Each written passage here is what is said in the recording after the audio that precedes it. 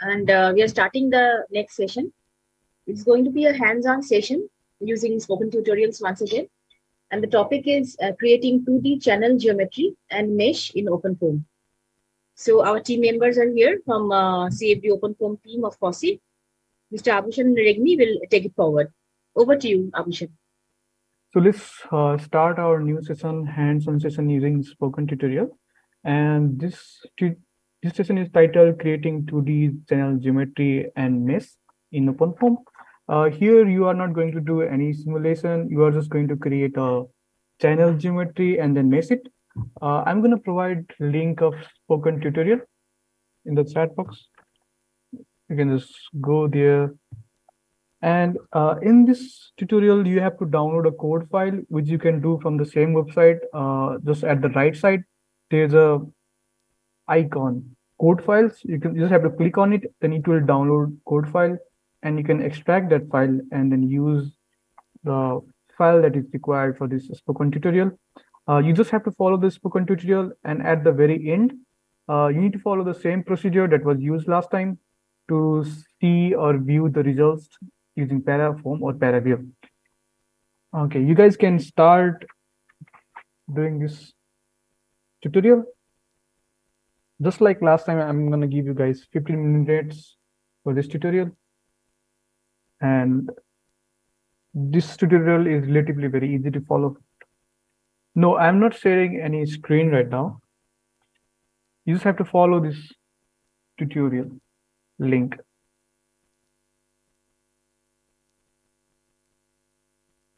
So it's already 18 minutes. How many of you were able to complete this? Can you raise your hand? Okay, we have a couple of raised hands. So I hope everyone is able to do this spoken tutorial by themselves. So I'm going to briefly show you guys how to do this. I'm going to be very brief because we have to save some time for other tutorials as well. So I'm going to present my screen. I hope my screen is visible. Yes, sir. Yes, sir. Okay. So I'm in my run directory. If I do ls, I don't have any file called channel 395. So I'm gonna copy the channel 395 using the same command that you guys have used. So here after doing cp -r, the first directory is the file that I'm copying. I'm trying to copy channel 395, and this dot represents that I'm going to paste it here in my current directory, which is run.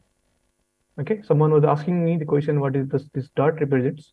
It represents that. It means the current directory. So now when I press enter, it copies this channel 395 case. So now you can see I have channel 395 in my run directory. So I'm going to go to channel 395 and I'm going to remove my 0 folder. Now I'm left with only this. So I'm going to open notepad.exe system and block mystic. So I'm going to open my block mystic using notepad.exe.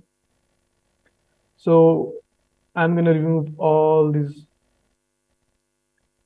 things. Then I'm going to go to my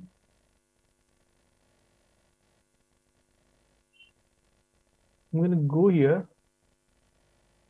from where I've downloaded my files. I'm going to copy this thing.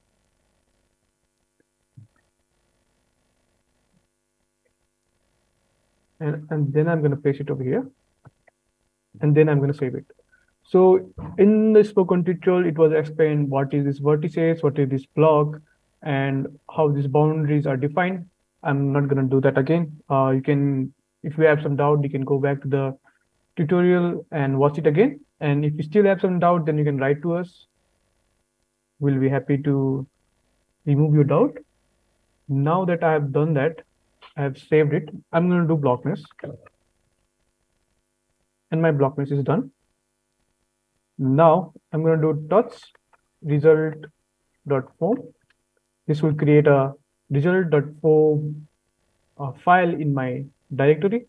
So I'm going to open this directory in File Explorer using explorer.exe space dot.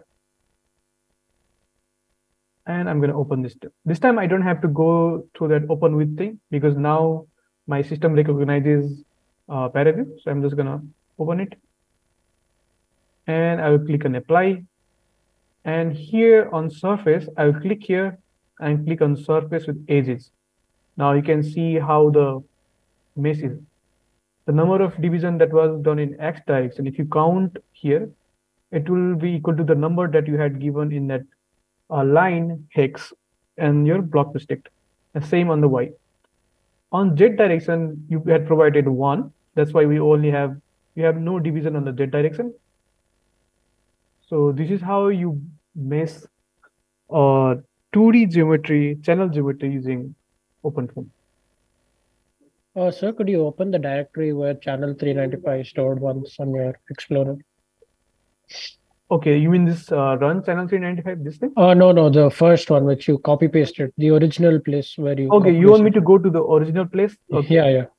Okay, to do that, so I have a shortcut. If I do tut, it will get me to the tutorial directory. This shortcut will work in all of you guys also tutorial. And if I do ls, I have different tutorials from OpenFOAM directory. So I'm going to go to this incompressible.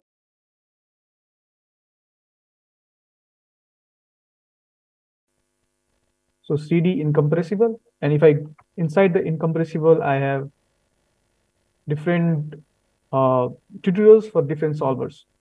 So I'm going to go to PimpleFOAM, and here I have LES, RAS, and laminar. Since we were using LES, I'm going to go to cd LES, and here you can find channel 395. This doesn't exist, sir, in my. So you might be using some other version of OpenFOAM. Yeah, okay. That could be the reason it doesn't exist. It might exist, but it might exist in some other location. You just have to figure it out. You have to search for it. Okay, thank you. So I'm gonna stop this tutorial because we are already past 25 minutes.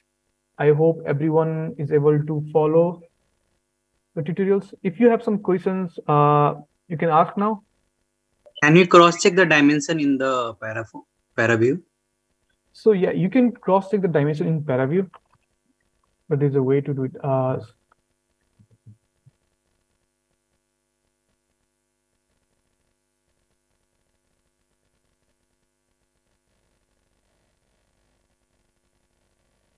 So if you would like to find the dimension, you can click on this scale thing, and then you can here provide the,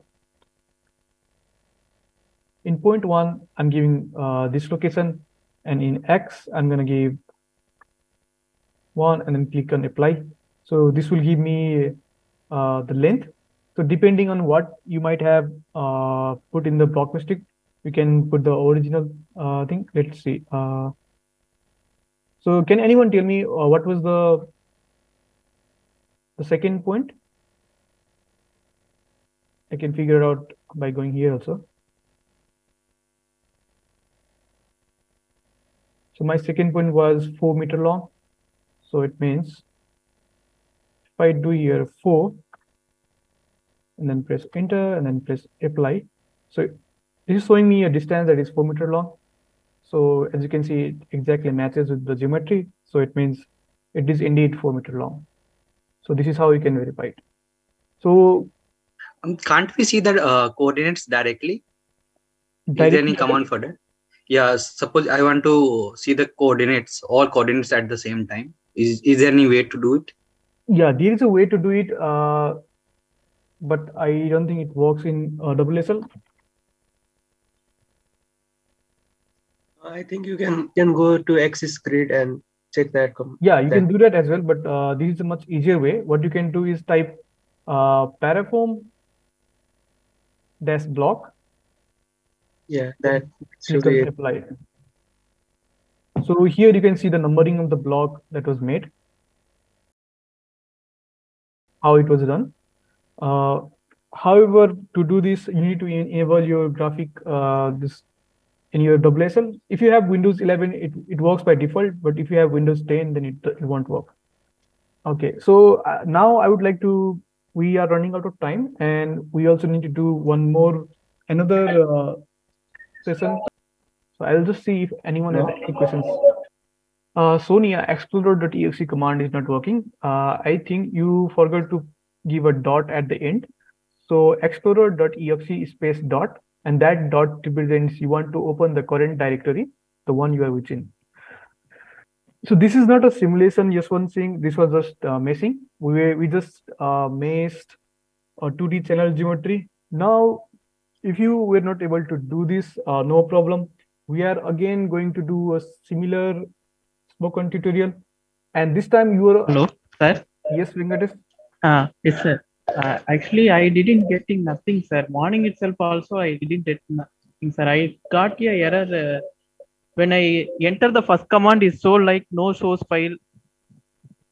Sorry. Showing like that, sir. No source file. Source file. I can put it in the chat box also, sir. Okay, you can put in the chat box. We have to start another tutorial as well. You put your queries in the chat box, whatever either you get, we'll try to solve it. Sir, it's showing like this error, sir. Okay, so before that, I'm going to start the next tutorial. Okay.